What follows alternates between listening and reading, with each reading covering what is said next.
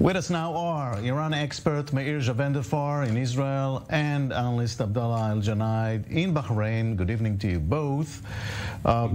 Gentlemen, according to the Washington Post, President Biden is now against delisting the Revolutionary Guards from the terror list. Meir, if that happens, there's no deal?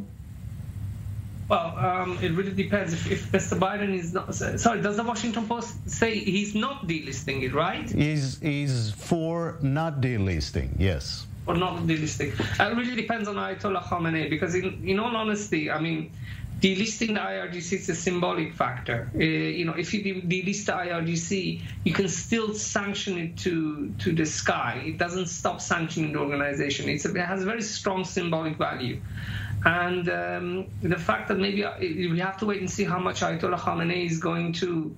It's his decision now. He has to make a choice whether to take Iran's economy to the edge of the unknown or perhaps the abyss on something that is symbolic, or make a compromise. This is going to he's going to have to make a very, very tough decision, because the IRGC are very close to him. President Trump killed the apple of Ayatollah Khamenei's eye, that was Qasem Soleimani, and we have to see whether President Ayatollah Khamenei can justify that alongside the IRGC not being removed from a list of terror organizations.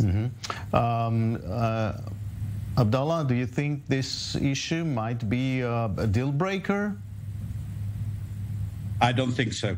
I believe that the Biden administration is just, let's say, applying this sort of tactic, mainly for the midterm election. And once they secure and they look a bit tough in the eyes of the American against Iran, I promise you the first thing they're going to do very soon after that is negotiate the delisting of IRG. Mm-hmm. Now, let me follow up on this in general. Looks like, Abdallah, that the chances for a deal are actually diminishing. Do you share that view?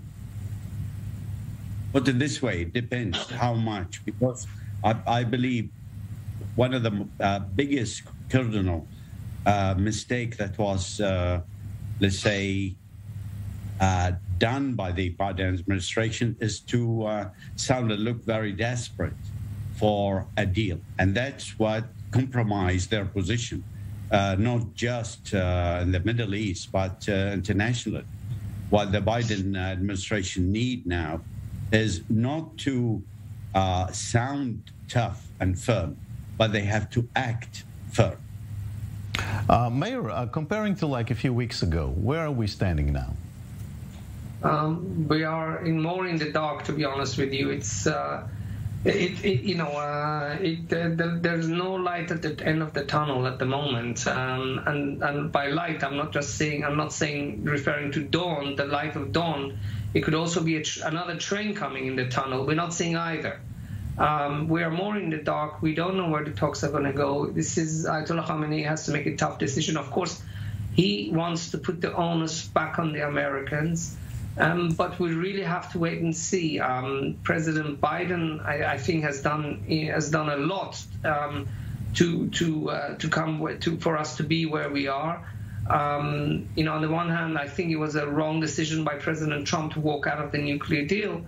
But at the same time, I think it was wrong by President Biden not to respond to all of these Iranian attacks against American targets, especially in Syria. And some of the targets in Iraq. But we are where we are, and I think President Biden has maneuvered the Iranians into a corner that, if at the end of the day Ayatollah Khamenei decides that he can live with the IRGC staying on the foreign terrorist organization list, then that would be a win for President Biden. And at the same time, if Ayatollah Khamenei decides to walk away, I think the fact that the Iranian regime has isolated itself so much in the international community, that will enable President Biden to isolate the Iranian regime even more. Abdallah, what will happen if there's no deal? What will happen? Let me comment on what Nir have said just earlier. What we need to understand is one thing. When the Obama administration, or since the starting of the talk back in 2013, after the 2003, after the invasion, the invasion took place of Iraq in March, and the American started negotiating with the Iranian in August.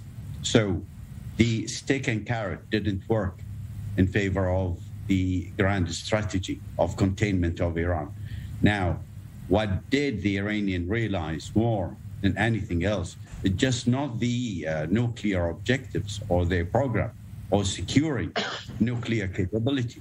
What they have secured is the reinstatement of the Iranian regime on the international venue. Everybody was having difficulties reconciling with Iran regime atrocities and crimes, find itself compelled to deal with this regime based on the agenda that was put forward by the United States, and then with the European, and then the 5+1. And this is the dangerous ground that we need to face, we need to evaluate. It's not the talks, it is what the interpretation, the strategic implication of these talks continuing to attend to no end, to no end results or walk away objectives. If we're going to continue like this, we are not going to secure any good for this region. And the certain countries within this region are compelled to seek the same deterrence.